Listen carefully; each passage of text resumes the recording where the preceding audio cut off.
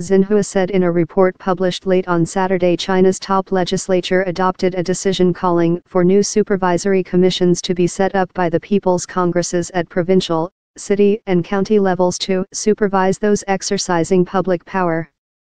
Xi's signature anti-graft drive has jailed or otherwise punished nearly 1.4 million Communist Party members since 2012.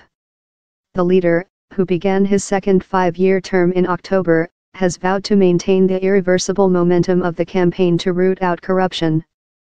China aims to pass a national supervision law and set up a new commission at the annual parliament meetings early next year. The new National Supervision Commission will work with the Communist Party's anti-graft body, the Central Commission for Discipline Inspection, expanding the purview of Xi's anti-graft campaign to include employees at state-backed institutions. Xinhua said the commissions to be set up nationwide under the China legislature's new directive will have the power to investigate illegal activities such as graft, misuse of authority, neglect of duty, and wasting public funds.